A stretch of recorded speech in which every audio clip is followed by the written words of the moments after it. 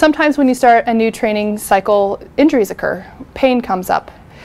Common areas, the foot, the knee, the shin. I'm going to show you a couple different ways to help with that. This is a stick. You can roll it along the front side of your shin, your calf,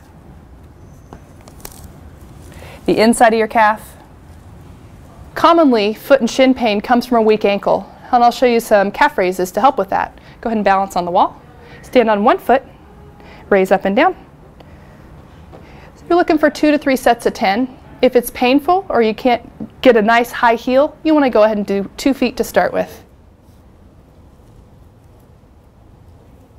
Knee pain sometimes can happen from tight hips or weak hips. I'll show you some foam rolling to help with the tight hips. Spending 3 to 5 minutes on the foam roller can help loosen up your thigh muscles, your hamstrings, and your IT band.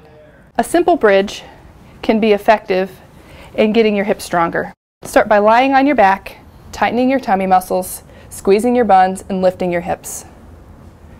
If that's too easy, go ahead back down. Cross your hands over your chest and repeat.